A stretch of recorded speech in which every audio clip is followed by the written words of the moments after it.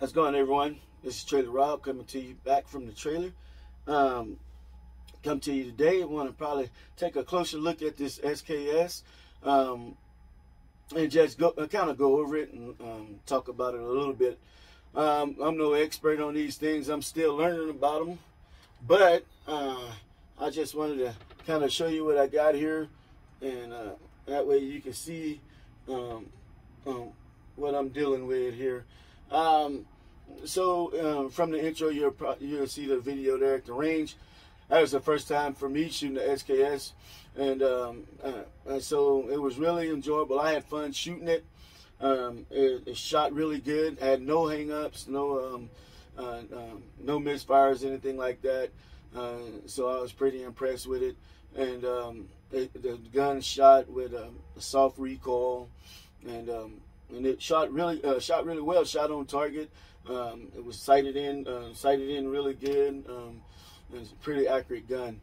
So you can see here that it is already locked back, so the gun is unloaded. In order to operate this here bolt, you just want to pull this back. Once you pull it back, it will lock like that. And if you want to check the magazine, if you had rounds in the magazine, you can use this here detent right here, and that'll fly open and releasing any rounds in it.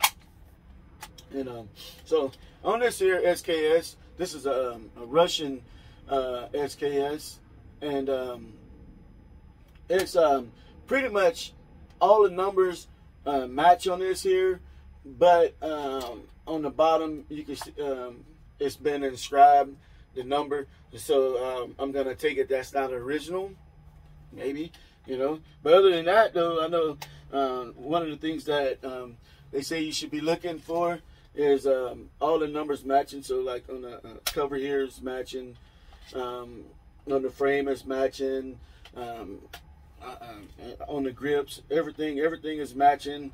Trigger guard, everything is matching, except for, like I say, here it is inscribed with a etching tool. So other than that, still a pretty nice, pretty nice gun. So I do like it.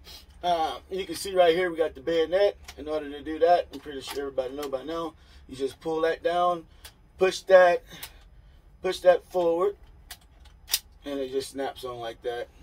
And then to take it back off, pull it forward, and then you just close it back up. Bayonet is not sharp, so you don't have to worry about cutting your hand on it or anything like that. And then in order to load it, I got the stripper clip here. You just simply put these here in there like that. Take that bullet forward, just push down on it, and it'll load real easy and quickly.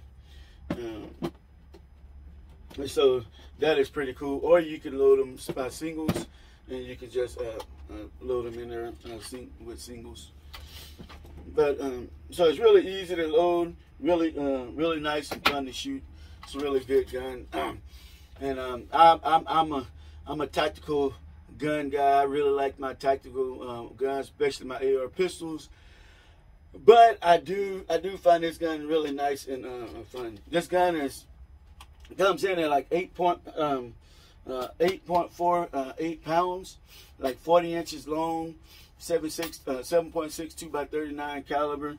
It says it has a rate of fire of not a rate of fire, but the feet per second is 2411 feet per second, and it says it has 1,312 feet of practical range. So 400 meters if you want to talk meters. But then it holds 10 rounds. But overall, though, man, this thing is nice. It's fun, a fun gun to shoot. I think it's really a practical gun if you wanted to hunt with it. Honestly, I think personally it's lightweight. You can travel well with it. The sling is nice and sturdy, and it fits good.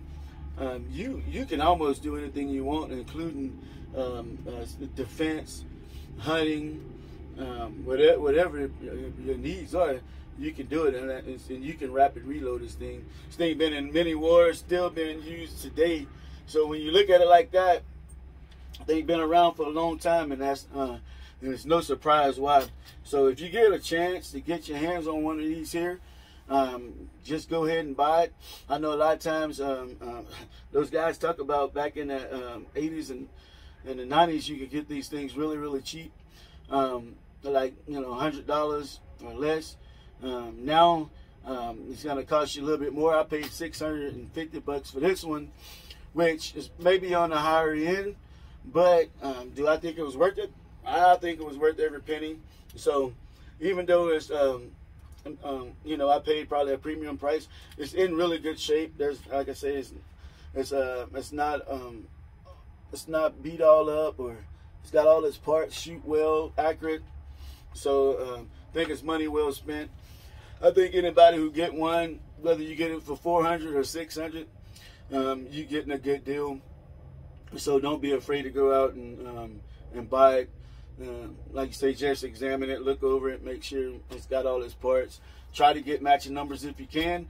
If you can't, unless you're a true collector, I guess it really is not going to make that big of a difference on whether you get all matching numbers. I think as long as you get a complete gun, you're going to be doing real good.